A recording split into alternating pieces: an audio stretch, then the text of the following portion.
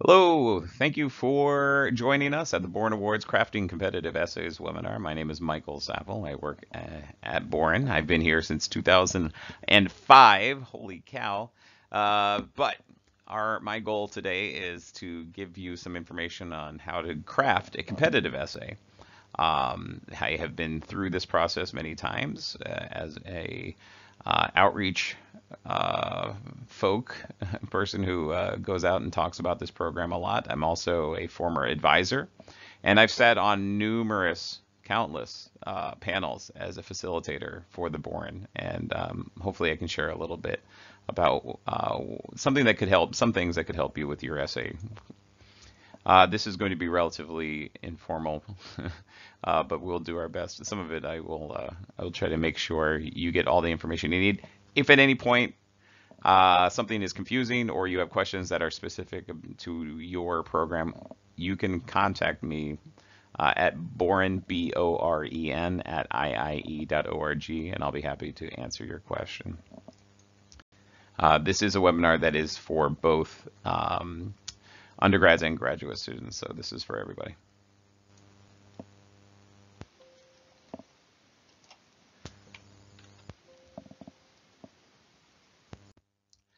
In addition to viewing this webinar, we strongly recommend that all applicants review the guidance available on the Boren Awards website.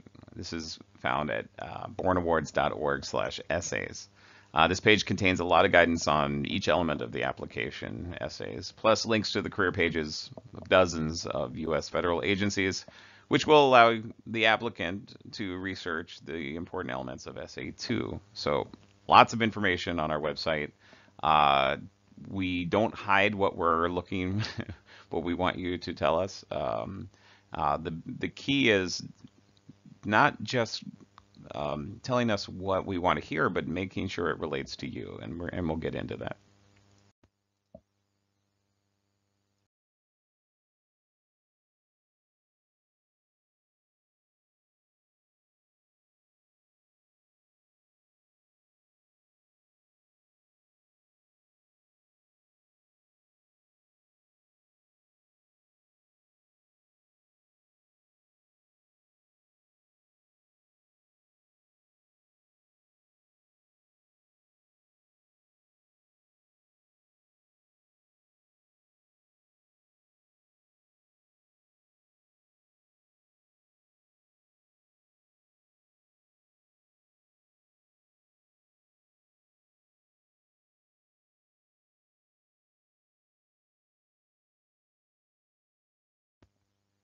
We're going to talk about the webinar outline. So let's cover a few general tips to make your argument as clearly as you can.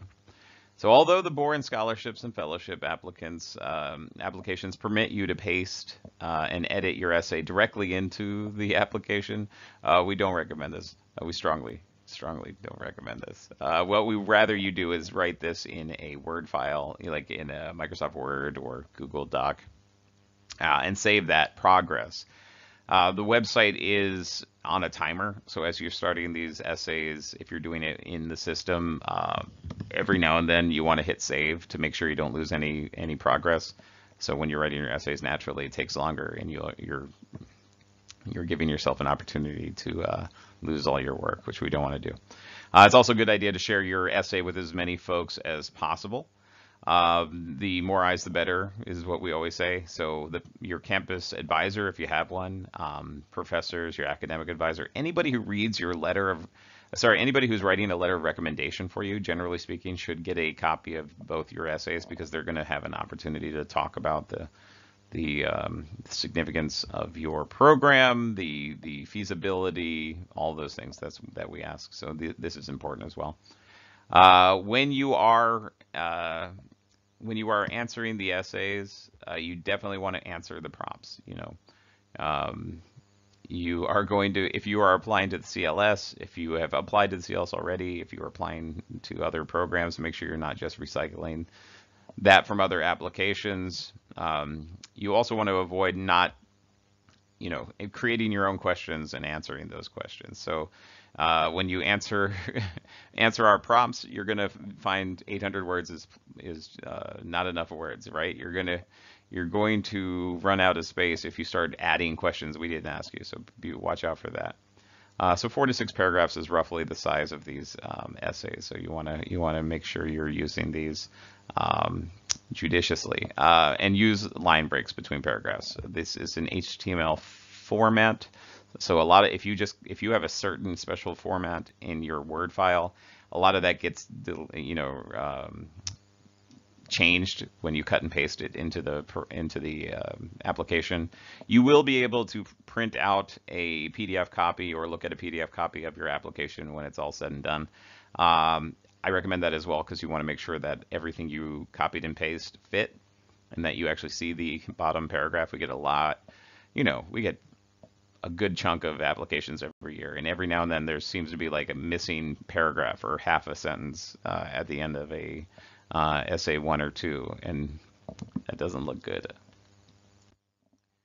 All right, essay number 1, U.S. national security. So here we are giving you 800 words to explain the significance of your proposed country, region, and language to U.S. national security. I always emphasize U.S., us.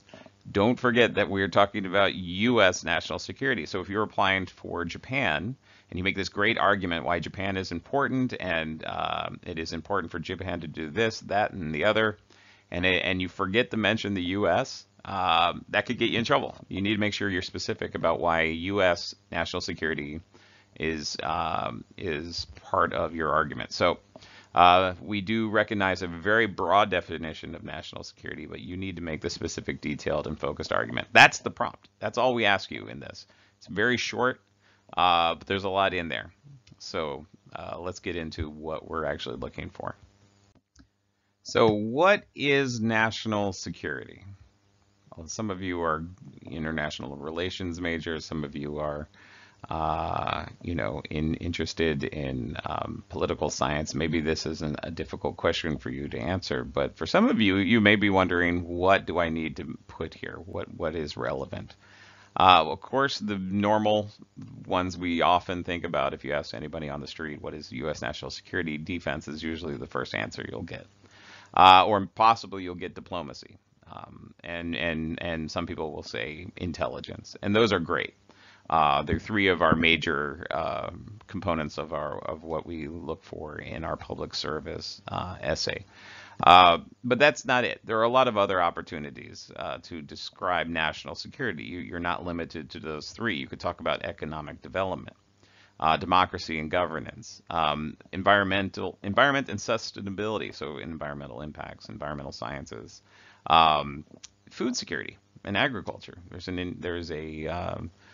a foreign service out of Department of Agriculture not everybody knows about. Public health and disease prevention, think NIH, CDC, things like that.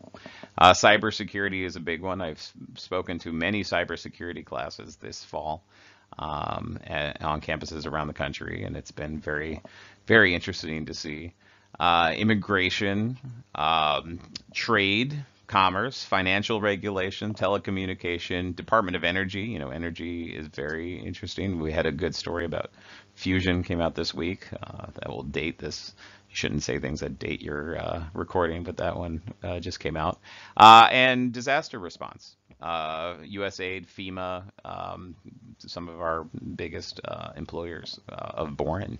So that is just basically telling you so many parts of what is national security, and it's anything that protects or promotes the well-being of the United States on the international stage, right? That's it. That's the definition, and that should help you with what we're looking for. Of course, you can hit this QR code if you're watching this on demand, and it will take you to our Essay 1 guide if you need to look at it over again. What we want you to do is think of your Essay 1 think of this thought experiment. Imagine that you're sitting across the table from a representative of Congress, and you don't know what state they're from, you don't know anything, you don't know their political affiliation, you just need to, you get 5 minutes. You get 5 minutes to convince them of the public policy issue that interests you, that matters to them, their constituents, in the United States. So you're basically, it's an elevator pitch. You're going to make this pitch to explain why it is important for what it is. And that 5 minutes is roughly that 800 words we're giving you to make this argument. This is the essence of the national security argument. There are do's and don'ts. We basically want to make sure you are making a persuasive analytical essay. For some of you who haven't written a lot of essays, or at least you work more in the STEM fields, you make sure that this essay is flows well. It's not in bullet points. We get every now and then we get some of you science and STEM folks, engineers who write it like an engineering diagram. So try to avoid that. You want to make sure you're addressing that national security argument based on your own academic and future career goals. This is very important. Linking your career goals, what you want to do in the federal government, which you'll talk about in detail in Essay 2, have some taste of that in Essay 1. Have a link. One of the biggest complaints I heard in the committees last selection panel, when we were doing selection panels last winter, was the essay 1. Even when it was a good essay, when the applicant made a strong national security argument, often the committee would lament that the essay seemed to be adrift. It didn't connect to the rest of the application. So you have an opportunity there to connect it to the rest of your application by mentioning your future career goals within this essay. You want to explain the relevance of your topic and to the interests of the U.S. This is going to be somewhere, let's say you're applying for Eastern Europe, and you're maybe interested in studying in Georgia or Tajikistan or something like that, and you bring up NATO, and you talk about NATO a lot. If you never actually specifically say the U.S., even though the U.S. is a big chunk of NATO, a big part of it, it could definitely, the committee may say, hey, they never specifically mentioned the U.S. in their essay 1. We are not going to connect the dots for you. We're not going to fill in the blanks for you. This is something we tell the committee not to do. If it's implied, that is not the same as being implicitly stated. So be sure to do that and make sure that argument is cohesive. This is not a research paper. We do not expect you to, in fact, we do not let you put in footnotes or a bibliography or anything like that.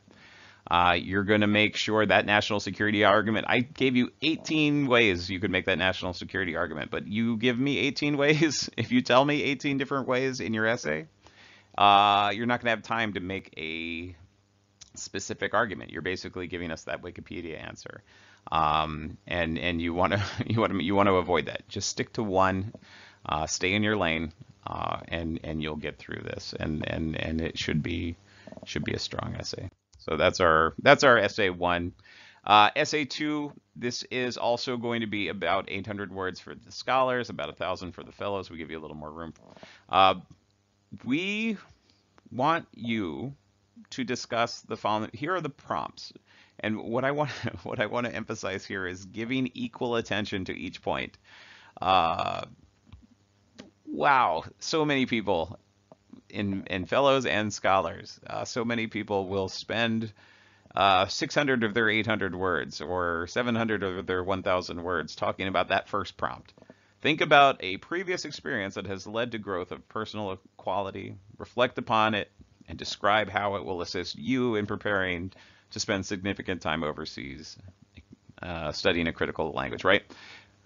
And if you're a fellow, this is why we add the extra 200 words, and it's, if applicable, conducting your proposed research. Now, this part is always very popular, and people start writing, and they're doing great, and then they realize, oh no, I only have 200 words left to answer the next 2 prompts, which in reality are very important to the application, because you're telling the committee you are interested in federal work. You're explaining why you're interested, what you're doing, why the Boren will help you get federal work. Basically, that is one of the key parts of this essay, key parts of the entire application. And so many people just try to cram it into one paragraph. So avoid that, please.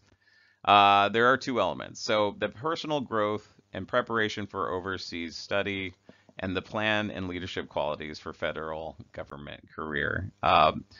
You do not have to have studied or traveled abroad before. I want to emphasize that. For those of you who have never studied abroad, most Americans don't.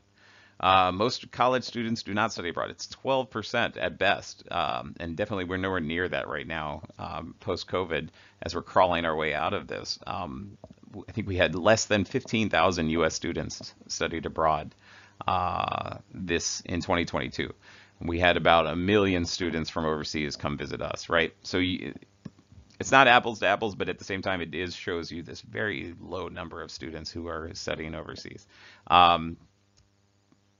Think about an experience that shows that you're a mature person, that you understand the challenges of long-term international study, and that could include learning a new language. This may be a language you have no background in before. Living and working with people from a different background, getting accustomed to unfamiliar culture, and navigating a new environment. These are the things that we're looking for in that part.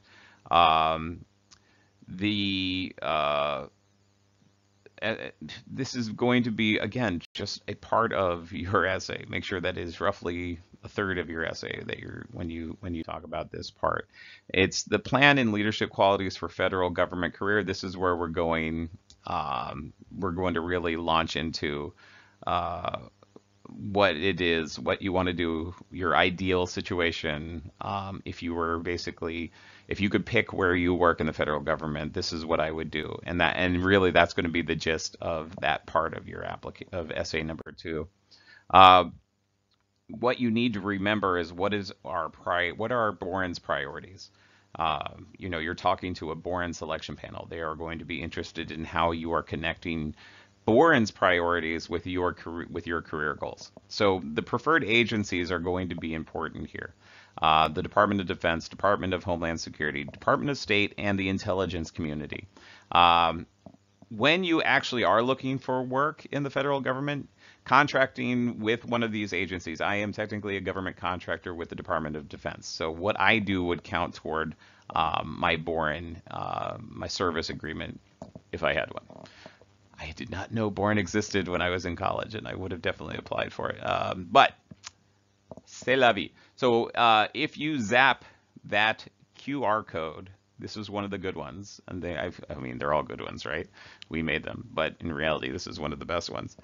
This will take you to a whole list of agencies and sub-agencies and places where Boren have worked. It's not a comprehensive list. It is a kind of a snapshot of a bunch of Boren, over 1,000 Boren, and it gives you an idea of where folks are landing. Some of them will be very common, and you'll see them in these 4, but you'll see agencies within these mega agencies that you may never have heard of before. When looking at DoD, this is really, so those of you who are, an ROTC and you're heading to military life after graduation, it's going to be great. That's going to count toward your service, of course. But we'd also probably want to know what you plan to do post-military. After you do your 4 years or 6 years, what are you going to do when you get out? Are you going to maintain? Are you going to stay in the military? Are you going to transition into a civilian role? The DoD has almost 1 million civilian employees. The DoD is our largest employer in the U.S. There are many entry-level jobs in the DoD. There are a lot of STEM careers in the DoD, so those of you in a STEM field can look into this. If you're in computer science, look at DARPA, for example. Homeland Security hires a lot of Boren. They have FEMA, Coast Guard, Immigration. Those are some of the biggest ones that hire Boren, and this may be something that you're interested in. They do have jobs all over the country. And State Department, of course, we get a lot of folks who are interested in being a Foreign Service officer. It is definitely a big part of the program, although there is a civil service as well. USAID, we put into that Department of State umbrella. USAID has their own Foreign Service as well. If you're looking at the intelligence community, there are lots of opportunities, again, for STEM there. Language specialists, many of the PhDs required positions, so those of you who are applying for the fellowship and you are in a PhD program, this would benefit you as well. So there are a lot of opportunities within our preferred agencies, which you really should consider writing about in your essay too. Some of you may already be interested in agencies outside of our preferences. So agencies like the Department of Agriculture and Commerce, as I mentioned, for ag, they do have their own foreign service. There are numerous bureaus and offices that deal with transnational issues.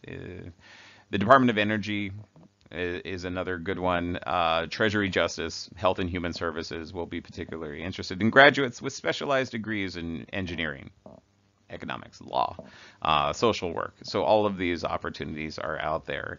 Boren alumni have gone on to fill administrative and research roles in agencies like in NASA, CDC, Environmental Protection Agency.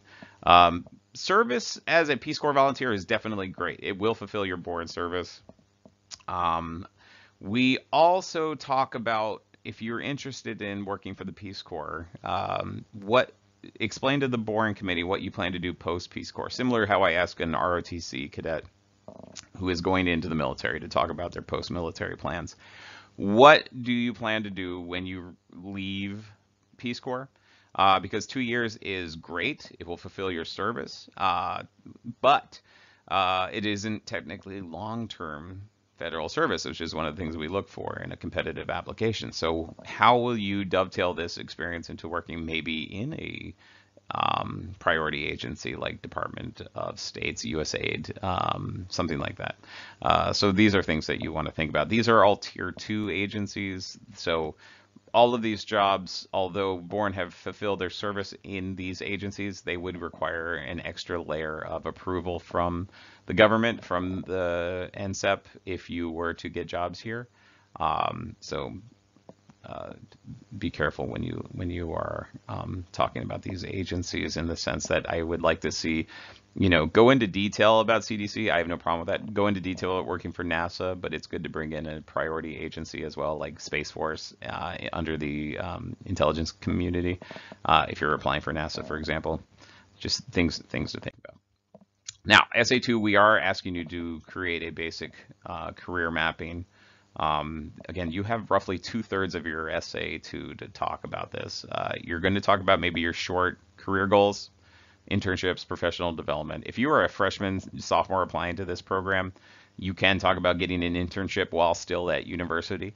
That internship, let's say you get a State Department internship, that could chip away at your service. So you do a 3-month summer program between your junior and senior year for the State Department. That's 3 months less of your 12-month service agreement, and that's fantastic, because also it's helping you get your foot in the door in the federal government. There are a lot of entry-level positions in the various agencies that, of course, most Boren will be starting their career path on. And then talking about how you will transition from, from those entry-level positions, those internships, and trying to get into learning more skills and abilities that will allow you to get into deeper parts of the federal government, or find your way to areas where you do want to work. And talk about those long-term career plans and the continued relevance of your Boren-funded study to these career plans, and what your ultimate goals are. And if you are interested in a career in federal government, great. And it's going to look fine. If your interest is in academia and you want to be a professor down the road, the goal is not just to say, I'm going to do my 12 months in the federal government and get out. What the committee really wants to see is, how is this a natural progression? How is working for the federal government? You're Boren, and then working for the federal government, and then going on to get your PhD perhaps, and teaching. How is that part of a path that makes sense versus a off-road, right? You're taking the off-ramp to do your Boren and your federal service, and then you're going back to what you really want to do is teaching. That kind of argument doesn't look good.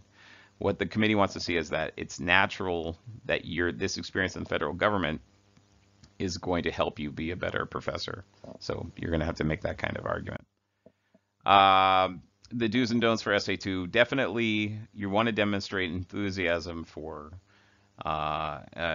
federal career work. Obviously, you do not want to make it sound like a burden. Okay, I have to do 12 months, so this is what I'll do, and then I'm going to get out as soon as I can. It's not going to be very competitive. You want to use examples of course, of your maturity and leadership qualities. So even if you've never been overseas before, talking about maybe you are the president or vice president of your, you know, East Asia Club, your Habitat for Humanity, your volunteer work, things like that. Maybe you've traveled. Maybe you are from a small town in Iowa, and now you're going to University of Miami, and you need to make, that transition was difficult. Or the opposite, you're from DC, like I am, and you went to Gainesville, Florida, to study at University of Florida, and that transition was difficult. It depends. There are a lot of ways you can do this. And then, of course, some of you have been overseas before. Maybe you were a graduate student, you did an undergraduate study abroad, or you were a JET, or you did Peace Corps already. Whatever it is, these are things that you can talk about in your application. And then don't treat the federal career, as I said, as an afterthought. It's something to do because you have to get the funding. And don't focus on your resume.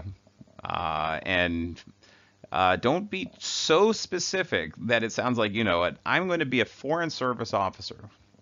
I'm going to do this career path, and I will absolutely get this job, and I will not even consider not getting it. If you seem so rigid with it, whatever job it is, you really want to add in some backup. Like, while I'm looking for, while I'm attempting to get into the foreign service, I will also be looking at opportunities within State Department and here, and here. And what you're doing is showing a flexibility and feasibility, two of our biggest keywords on your Boren application. I'm flexible enough that, and it's feasible enough that I can do these things. I want to be the ambassador of, Japan. Is that feasible? Probably not. I want to be a lifelong diplomat. Is that feasible? Probably. So these are the things that we look for. Study plan summary. This is going to be where you talk about the exact program that you're doing. The basic structure of the program, how many hours per week, the extracurricular and linguistic cultural activities. For example, are you going to have speaking partners? Are you going to live with a homestay family? Are you going to be, if not that, are you going to have a local student, somebody from the country you're traveling to as your roommate? Things like that look great to the committee. Volunteer work. Getting yourself in the community, not if you mention only what you're doing in the classroom, the committee is left to think you're going to be huddled in your apartment or dorm in between classes, and that's not doing any good. Boren is not just language.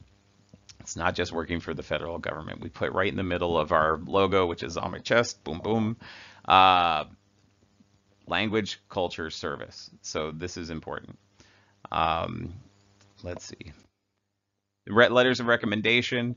Now, we only require 2 from undergrads, and I get this question all the time. It's like, what if I only can get 2? Does it look bad? I'd rather you send me 2 letters of recommendation that are strong than give me 2 strong letters of recommendation and find kind of a weak one.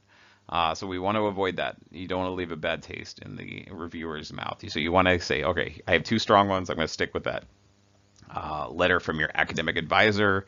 If you're taking the language currently, you do want a letter of language, a language proficiency. It is not needed if you've never taken the language before. It is not needed if you don't have access to a language professor. But if you do, if you're taking Portuguese right now and you have a Portuguese classes in your transcript and the committee doesn't have a language proficiency evaluation from your Portuguese teacher, that's going to look weird, right? They're going to be like, oh, what's going on there? So if you are applying for a language that you're currently studying, have that language proficiency. A language proficiency or a language professor could do both a proficiency evaluation and a letter of recommendation. You'll have to send them 2 different requests. It's all from the same part of the application. But again, they should know who you are, obviously. I recommend them reading your essays. so that they know what it is Boren is, so they don't say, "Dear Fulbright Committee, I like this student. I hope he gets your job." They should know what you're getting into. They should know the feasibility of the program. They're going to talk to your maturity. They're going to talk to your flexibility and your tolerance for others and things like that. But the key, and we put this on our social media, Boren Awards everywhere. Instagram, Twitter, Facebook. If I don't think we're allowed to use TikTok, but the idea is get those letter of recommendation requests in before winter break. Winter is coming. If you're watching this in January, get on it now, because that is one of the things that is beyond your control. You send the request through the system. Double check with the letter writers to make sure that they got that email, because sometimes it goes to spam Valhalla, and we really want to make sure that they get that in on time. Good. I think for fellows, again, you need 3 letters. Academics are important, but they're not all important. You can have 3 academics if you wish. If you have professional experience, if you're an undergrad or graduate that has worked for the federal government as an intern or as an employee, definitely. If you have somebody friendly who is your supervisor, get them to write a letter. Do not get coworkers, family members, no matter how germane or relevant you feel it is. It's never a good look when your aunt writes a letter or your mom writes a letter. Even if your mom is Dr. Biden, you want to make sure that avoid family members. Things to avoid. We get that every year. I shouldn't have to say that, but we get that every year. Abstract methodology. Okay, this is for the Boren Fellows. If you're doing a research component, we do ask you for a 300-word idea of what that is. The good news of this, before we had this, Boren Fellows had to shove this into one of their other essays. This allows you to put in information that otherwise would take out valuable room to talk about your career plans. Use a standard research abstract format. It does not need to be identical to your essay 1, of course, but it should, complement essay 1 and essay 2. It should have, basically, you should be showing the committee that this is something that is relevant to what you're doing, and relevant to what you want to do in the future. What you want to avoid in a Boren Fellow is coming up with a plan that seems so time-consuming that this committee worries you won't have time to actually, actually do this language component. Now, good news is if you are at an intermediate or advanced level of the language and the research you're doing is in the target language, that counts as language study under Boren. But if you're going to China or you're going to Taiwan or Singapore for the first time and your Mandarin is at beginner levels, maybe you have 1 semester or 0, and you're doing all this research, the committee is going to be like, are you kidding me? Are you really applying for a language program? But I think you're a Fulbright applicant disguised as a Boren applicant, and that's the last thing you want. Lead with language and make sure that I would emphasize that you will have time to do this and your language study in your application. If you have a research advisor, they should be one of your letters of recommendation as well. I think that's a good call. That was a lot. Appreciate you hanging in there with me. The deadline is February 1st, 2023 for undergrads, 5 p.m. Eastern. 99% of you will wait until February 1st, 4:59 to hit submit. So be careful. Again, save progress while you're writing these essays. The graduate students, January 25th, a week earlier, is when your deadline is. 5 p.m. Eastern, again, is when you need to hit submit. Once you hit submit, you will no longer have access to your application, so remember that. Make sure your campus advisor, if you have one, has looked at your application before you hit submit. The letters of recommendation can be submitted after you hit submit. So once you hit submit, it doesn't block your letters. You will be able to see in the application whether or not your letters have been submitted. You should get an email, but again, it's generated automatically, so these things go to spam all the time. Be aware. Check your junk mail folder.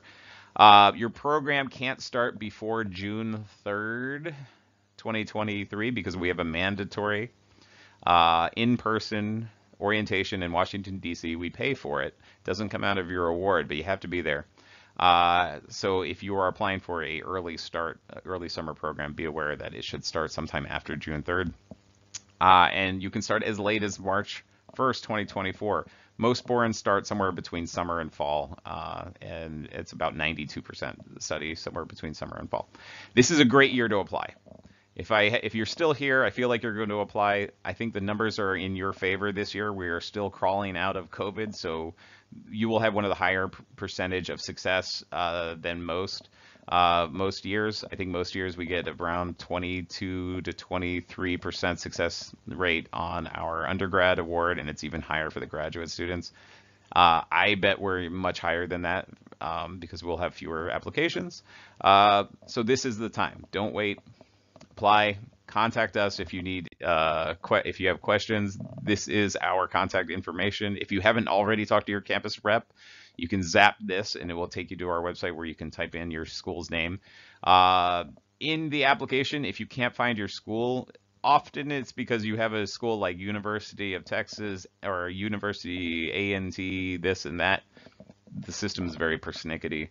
If you can't find it, send me an email. More than likely, you just have to put either spaces or no spaces between the A, the amber stamp, and the T. It gets really weird. That's on our application. Any application issues, email us.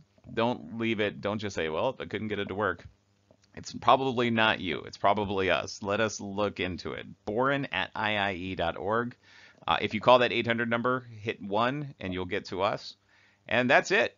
Thank you very much, guys, for joining us today. I hope, geez, I really encourage you to look at our other webinars. We're going to put out a final touches webinar soon. You can find our older 2022, 2021 webinars. Basic information is there as well, just different due dates.